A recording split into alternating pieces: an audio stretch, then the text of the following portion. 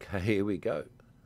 Slovakia versus Ukraine. Slovakia were odds on to get beat, and now they're plus 275 on the back of a victory. Ukraine with one of the biggest movers from plus 120 down to minus 115 to start off with a win, and they didn't even score and conceded 3. And Ukraine are still plus 110. The goals over or under 2.5, and the over is at plus 115. I thought the over here could work. Both of them have got a fight to for now. The draw is a runner, maybe at plus 225, but I'd prefer to go with 2-2 at around plus 1200. Alex, where do you see this game going? Because Slovakia are at plus 275 and minus 130. Double chance after what we saw from Ukraine. I think the value is all with the Slovaks. Definitely, Ukraine deflated squad. They entered in the first match again like they thought that they are winners from the first minute. They only recorded 2 shots on goal, but that came in the last 20 minutes of the game when Romania were already 3 goals up. There was no plan B there. Every ball on Mudryka, he did nothing. Sloppy on the ball, like. Crosses left and right, but the speed was there, but no last touch. There were many players waiting for balls inside the box, but Mudryka didn't deliver. Like right now, I don't know what he's doing in the Premier League, and probably it will be he will not, because you mentioned the Premier League schedule. I don't think that he should look at that Premier League schedule because he will be out in no time after the Euros if someone pays a lot of money for him. Slovakia, very nice, good defense against Belgium with 2 VAR goals for Belgium. But I think that Slovakia did a perfect game, defend and strike on the break. This is what they did, and they could have scored another one in the last half an hour of the game.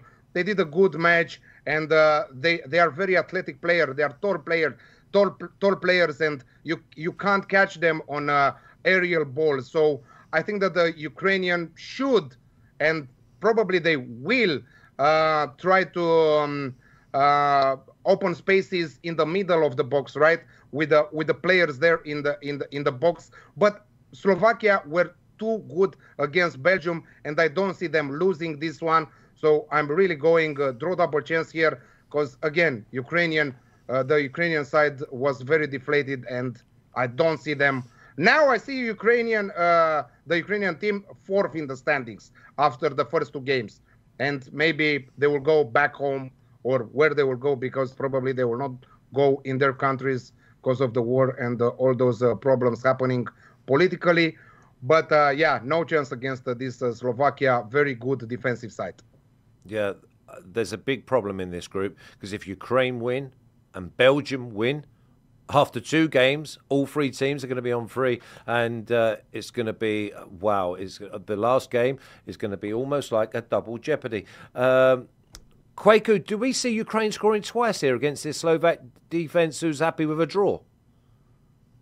I see them scoring twice. Remains to be seen. Contrasted emotions for both of these teams after the first game. Slovakia riding the crest of a wave after beating a Belgium team who are there on their last legs. Ukraine, a lot of people's dark horses before this tournament, suffered one of the most humiliating defeats in their history, losing 3-0 against Romania. And so this is a tough one to call, really. We thought Slovakia would probably be the team that comes bottom of this group, and Ukraine would probably finish 1st or 2nd. And now the group's upside down, and you rightly pointed out, Flash, there's a situation that after 2 games in this group, all the teams could be on 3 points, which will make for an absolutely incredible final game in the group. I don't know who to pick in this one. I almost left this game alone, but I left some games alone in the first week, and I left some money on the table that I wasn't too happy with. I fancy both teams to score in this one because they both need to score because they've both got things to play for. Yeah, I thought goals were on the cards as well, but I just thought that Ukraine have got to open up. It's all like their whole tournament is in this next 90 minutes. The Slovaks are more than happy with a point, but if you give them an opportunity to go and hit you on the break, because that was the other thing I found about Ukraine, is they were at their most dangerous when they were actually attacking, and they played too many passes and they were too predictable. And yet the Slovaks, they had a little gem and a little ace up their sleeve because they had double agent Lukaku playing for them as well. So, I mean, listen, if you're playing with 12 men and one of them, that 12th man is actually the opposing centre-forward who's meant to score goals, then you can't get beat because he was an absolute joke again, so he needs to maybe Lukaku to score at any time when we get to that game.